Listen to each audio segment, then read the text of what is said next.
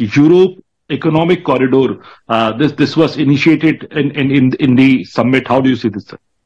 Yeah, this was a new development. I think while something like the admission of the African Union was expected, even telegraphed well before the summit, and whereas even some of the other agreed language on debt relief, on sustainable development and so on, all of that can be advertised as successful, but it doesn't really connect to any concrete outcome so far.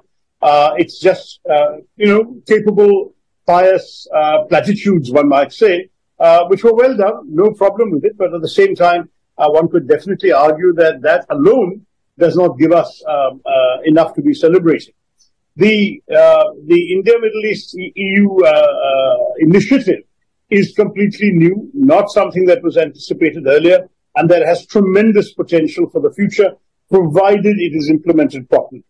The worry about many international summits is very often that in our country, we've also seen this, that you have a summit, you focus on agreeing a declaration and you get a triumphant result in terms of agreed language, but then implementation never follows. We've seen, for example, on issues like the availability of development financing or the promises by rich countries to contribute towards climate change efforts in the developing world, that there is excellent language in many summits going back 15 years. But none of this has actually been implemented. The sums promised has never come and action has not resulted. So I would say on this one, it's a welcome initiative, but the proof of the pudding, as the cliche goes, is in the eating.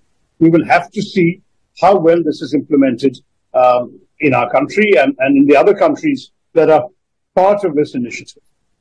So, very shortly, before wrapping up, I want to ask you, do you think that India managed to handle the Ukraine-Russia crisis in the dialogues? And at the same time, you have also praised India's G20 Sherpa Amitabh Kant in a tweet on tariff declaration consensus.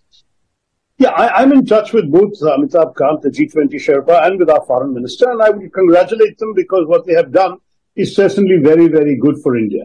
It is not easy to pull off a diplomatic negotiation like this. They both seem to have put in a lot of hard effort, and I think one should give credit where credit is due. Some of the other things that I've expressed to you, which are less positive, I've also expressed to them.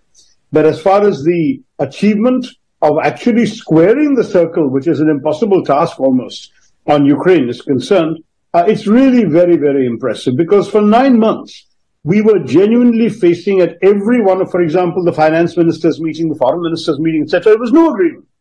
And the positions seemed to be getting farther apart rather than closer together.